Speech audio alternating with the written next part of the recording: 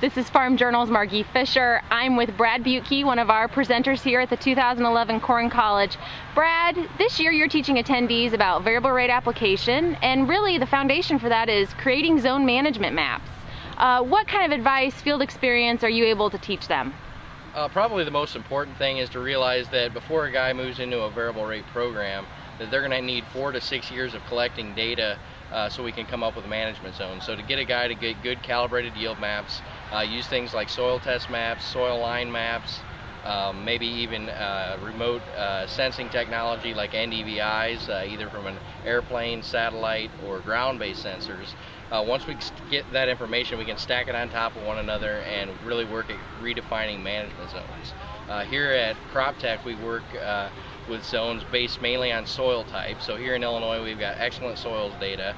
We can use that as the basis of our zones, overlay maps like NDVI and yield maps to refine those zones down to 3 to 7 acres.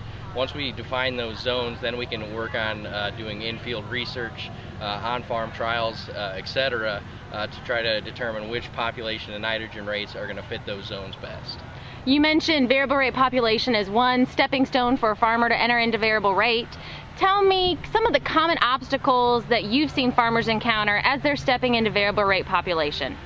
Probably the biggest hurdle, like I said earlier, is coming up with management zones. Once we get those zones established, it really isn't that much work to try to define what rates to put where. So the biggest workload, I guess, either with population or nitrogen, is getting those zones established and understanding how your field's responding to them.